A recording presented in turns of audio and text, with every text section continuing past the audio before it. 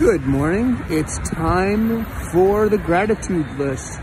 Yes, it is 7 degrees Fahrenheit and it's cold. And I am grateful for my family, for my friends, for my faith, for my freedom, for my health, for my union job, for my benefits, for this Columbia jacket, for this fleece neck muzzler, for this wool cap, for these gloves.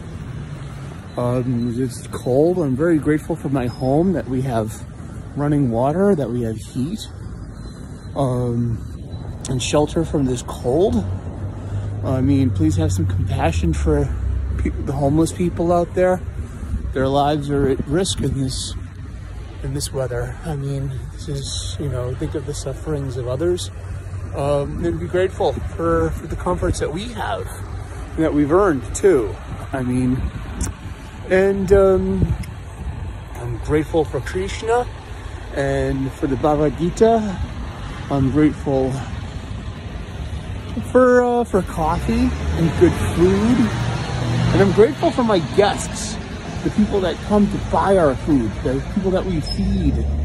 And that's all I got for right now.